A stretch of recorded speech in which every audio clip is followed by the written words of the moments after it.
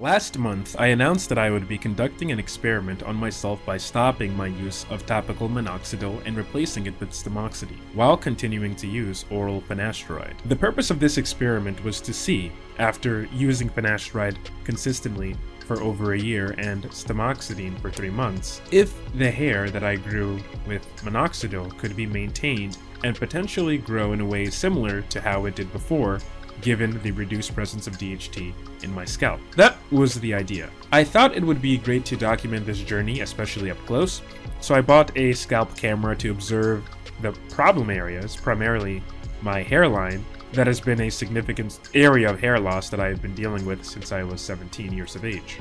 The documentation of this experience should help people see what happens, or what can potentially happen, when discontinuing to use minoxidil. But I also want to stress this point: this could result in massive shedding and potentially reverse whatever minoxidil gains you've made.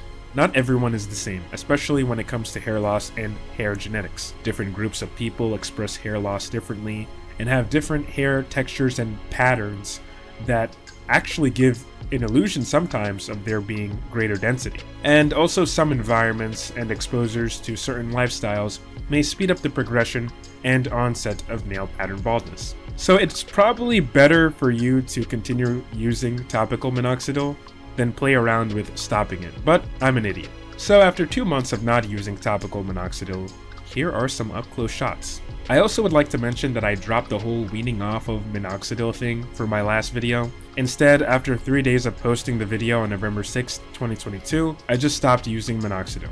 So, did I experience any shedding? In short, yes, but not much. The problem area that I have is my hairline, the temples, and sideburns area. I don't have any thinning issues on the back of the scalp or on the top of the scalp. Now, I'm not sure if this shedding is due to me not using minoxidil or just a normal shed. Again, it wasn't anything significant like I had when I started using minoxidil and finasteride at the same time, a little over a year ago. Perhaps it is a bit too early for a massive shed.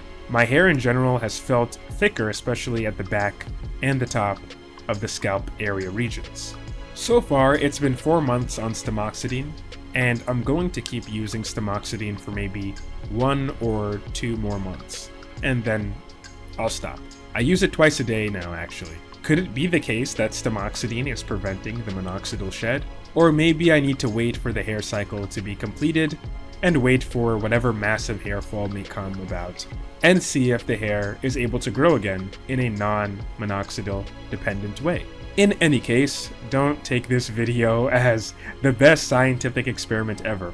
I'm but a single subject, and maybe there are certain genetic factors to myself, and perhaps my genetic group that I belong to, that results in me either being able to stop using minoxidil or being more reliant on it. Only time will tell. Anyway, thanks for watching this video, and I'm sorry about the background noise, but hopefully that goes away. Anyway, bye guys.